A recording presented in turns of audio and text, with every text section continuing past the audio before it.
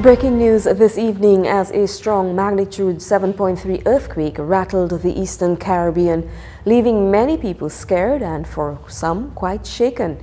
The Seismic Research Center says that the countries most affected were Venezuela, Trinidad and Tobago, and right here in Grenada. However, reports are that most islands throughout the Caribbean felt the earthquake to varying degrees. WPG-10 reporter Rachel Bain was quick on the scene after the quake to gather the views of the people on the street. Here's what they said. Nothing really. I was just standing in the street here and I felt, a little wobbling under my foot, and I was just thinking, okay, so I'm shaking. And about like a couple of seconds after, someone came and was speaking to me and they sat in the chair and I said, whoa, the chair shaking. I said, yeah, it's been shaking a while, because I think we're getting an earthquake. And then people started coming out on the streets and standing up and talking about it. Yeah. But in your opinion, how long did this last? Well, I would say about 2 minutes.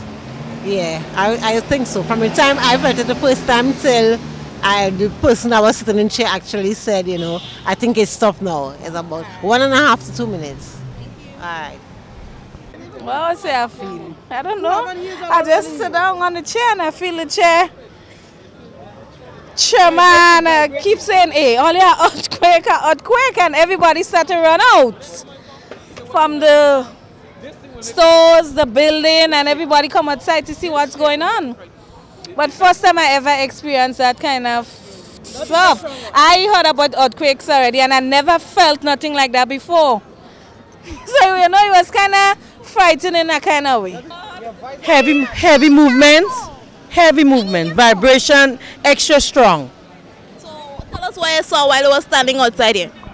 People was moving from store very quickly. All stores, all the nurses was in front standing in health center. I don't even know what word could use to explain, but horrified. I came from underneath NS in detail, and I see everybody from NS running out and everybody was looking up in the air, and I keep asking what it is, and they was like, because you're walking, you ain't feel the earthquake, and everybody was like the heaviest, the hardest they ever felt. I'm from Trinidad and Tobago, right? Glad to be in Grenada, number one. The earthquake was normal for me because we are accustomed to it home, you know what I mean? But it was heavy, so basically. What were you doing when you felt that? Well, I just stand up, nothing, I can't do nothing.